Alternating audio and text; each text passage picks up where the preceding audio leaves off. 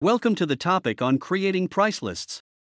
In this topic, you'll learn how to create price lists in SAP Business One. Your company maintains multiple price lists to give appropriate pricing for different types of customers. Therefore, you tie the price lists to customer groups. When a new customer master record is created, the price list defaults from the customer group assigned to the customer master. You set some price lists to update prices automatically when a base price list changes. For example, you base some sales prices on a price list based on purchase price. Some price lists are seasonal, so they are managed with validity dates. New price lists are marked as inactive until they are ready to be used. SAP Business One uses price lists as the basis for pricing in the sales and purchasing process. Price lists contain the pricing for items. Each business partner has a price list assigned. You can see the assigned price list in the business partner master record. When a business partner is entered into a marketing document, the price list is associated with the document. When you enter an item in the document, the price for that item is drawn from the price list associated with that document. SAP Business One provides 10 price lists. You can add, change, or delete prices in these lists to manage your pricing strategy. You can use all 10 price lists, use just a few of them, or create additional as needed. Most new SAP Business One customers will import the price lists they are using in their business. The price lists may be on spreadsheets or in a legacy system. There are two main ways to import master data: the import from Excel tool and the data transfer workbench. These tools are covered in course topics on data migration tools. In this course topic, we will focus on how to create individual price lists. When you create a price list, you can enter the prices manually or base a price list on another price list so that prices are automatically updated when the base price list changes. Let's look at how this is done. Price lists are created and maintained in the inventory module under the menu area for price lists. To add a new price list, open the context menu by right-clicking and choose Add Row. Then enter the name for your new price list. In this example, we are creating a new price list for customers who are schools. You can control who is authorized to change the price list by using authorization groups. One useful option for price lists is to base a price list on another price list. In our example, the price list for schools will be based on our base price list that we have previously set up. We would like the prices on the school's price list to always be double the prices on the base price list. We set the default base price list to be our base price list. We set a default factor of 2.0. Each priced item on the base price list will appear a price set at 200% of the item price on the base price list. For example, if an item is priced at 10 on the base price list, the same item on the school's price list will be priced at 20. Anytime prices are changed on the base price list, the corresponding price on the school's price list is automatically updated so that the price is always double the base price. You can double-click a row to open the price list to view and maintain the individual item prices. Once you open a price list, you see all the items in the system and the prices assigned. Here we see the school's price list is based on the base price list. The prices are calculated using a factor of 2. Notice that the tablet currently has an automatic price calculation of 540, which is twice the base price of 270. You can maintain prices for each unit of measure for an item that has an assigned unit of measurement group. To set the unit of measure pricing, select the price list, then double-click the item row in the price list to open the unit of measure prices window. Both the pricing base unit of measure will appear in the unit of measure prices window, but it will be grayed out. Its price is set in the price list window for items. The pricing unit of measure is chosen in the item master and cannot be changed in the price lists. You have the option to add any units that belong to the item's assigned unit of measure group to unit of measure prices window and set their prices.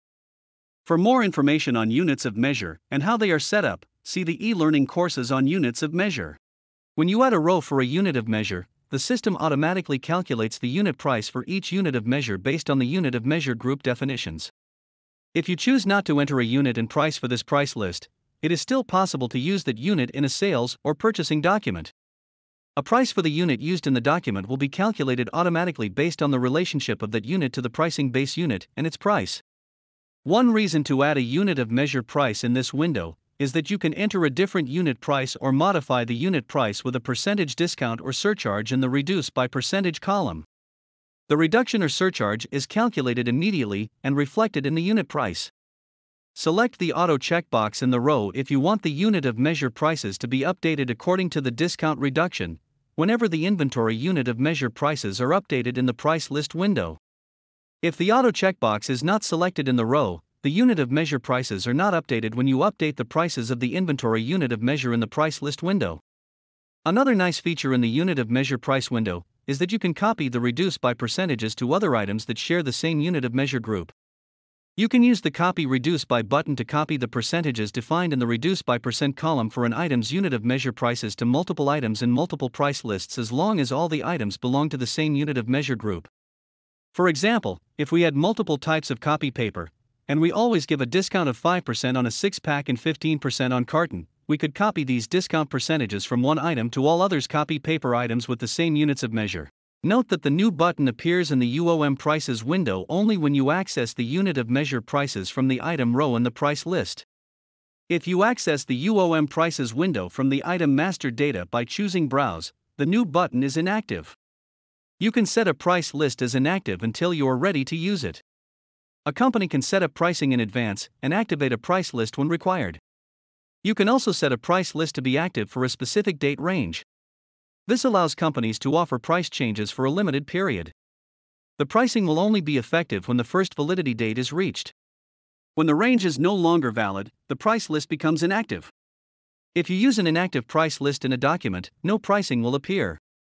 If a marketing document refers to an inactive price list, such as in an order for a customer associated with an inactive price list, the item price is 0 and the unit price field is shown as empty in the document row. When you add a document associated with an inactive price list, the system will warn you about the 0 price. If an active price list has a date range, then the document posting date must fall within the date range, otherwise the price list will be considered inactive. For other windows such as the item master data, the system date is used for the comparison with the price list date range. A price list can be deactivated at any time, even if it is already assigned to a business partner. For each entry on the price list, you can maintain up to 3 prices with different currencies, the primary currency and 2 additional currencies. This is useful when you want an exact price in a different currency rather than depending on the currency conversion done inside a document. You can maintain the pricing in alternate currencies not only at the item level, but also for each unit of measure for an item. The additional currency fields are hidden initially, but you can display them using form settings. There are 2 price lists that are automatically created and you cannot maintain. The last evaluated price list. The last purchase price list. The system maintains these price lists automatically. The last evaluated price list is automatically updated when you run the inventory valuation simulation report. This price is calculated only for the item's inventory unit of measure and only in primary currency. The last purchase price is automatically updated when an item enters inventory with its original price. These 2 price lists are grayed out in the price lists window because you cannot change these price lists. Last purchase price is updated by accounts payable invoices, goods receipts and goods receipt POs, inventory postings for initial quantities or adjustments for positive stock differences, landed costs documents, and automatic calculation of last purchase price for bills of materials used in production. Canceling any of the documents will not affect this price. If none of these actions listed in the graphic have been performed in the system for an item, the last purchase price list will not contain a price for the item. You can base other price lists on the last purchase price. You cannot, however, change the prices in the last purchase price list manually. There are a number of controls for pricing on the Pricing tab in General Settings. These controls cover 3 main areas: inactive price lists, unpriced items, and unit of measure pricing. You can control whether prices are displayed in documents when a price source is based on an inactive price list for 3 types of prices. 3 separate checkboxes control the display for special prices for business partners, period and volume discounts, and price lists prices. You also have the option to hide or display inactive price lists in 3 areas: in reports, in sales, purchasing and inventory documents, and in settings.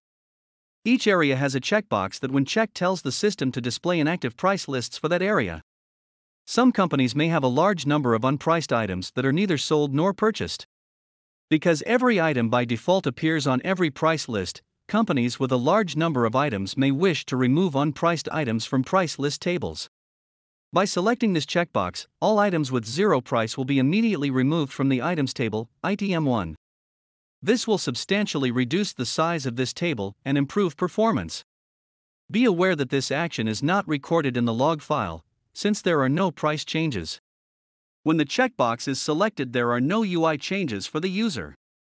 If the checkbox is subsequently deselected, all the removed items will be restored to the item 1 table so they can be used in normal business operations. Note that no backup is needed before the restore is made.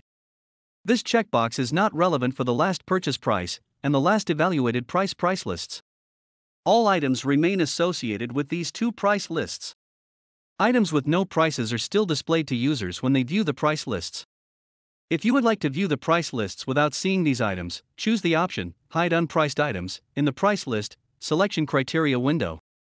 A similar option exists in Price List since unit of measure pricing is based on unit of measure groups and their rules for converting one unit to another. You may wish to have any changes in the relationship between the units affect your company's prices.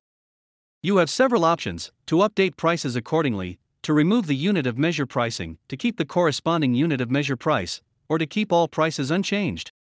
After making this choice, you have an additional option to set a checkbox that tells the system to remove or update unit of measure prices based on changes in the system maintained price lists, last purchase price and last evaluated price list.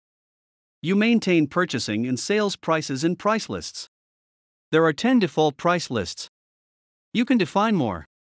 You can define prices for all price lists except the two system maintained price lists, the last purchase price and evaluated price lists. You can maintain prices for each unit of measure for an item's assigned unit of measurement group. Every item is linked to every price list by default. However, you have the option to remove zero price items from all price lists except the system maintained price lists. A price list can be based on another price list by using a factor. In this way, prices can be automatically updated when the base price list changes. If a price list price is changed manually, it can no longer automatically change. You can set validity dates for price lists or mark a price list as inactive. Configuration settings allow you to control where inactive price lists and their prices are displayed. You have completed the topic on creating price lists. Thank you for your time.